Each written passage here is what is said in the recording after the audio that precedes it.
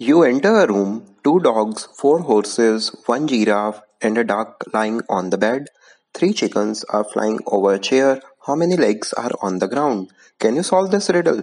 Take your time and give your answer in the comment section and watch the video till the end to get the correct answer of this riddle. Hope everyone has given their answer in the comment section. Now I will tell you the correct solution of this riddle. So let's see how many legs are in the first place. So we have two dogs, which is 8 legs, four horses, which will be 16 legs, one giraffe, which will be equal to 4 legs, one duck, which has 2 legs, 3 chickens, which is 6 legs, a bed, which is 4 legs. Now we have a chair, which has 4 legs, and you are also there, so you have 2 legs. So total number of legs are 46. But if you read the riddle again, which is 2 dogs, 4 horses, 1 giraffe, and a duck are lying on the bed. Their feet are not touching the ground. So let's remove dog, horses, giraffe, and duck. And also if you read more, which is 3 chickens are flying over chair and their feet are also not touching the ground. So let's remove 3 chickens as well. So now if we have how many legs are on the ground, so we have bed, chair, and you have 2 legs, chair has 4 legs, and bed has 4 legs. So if we add them all, we have 10.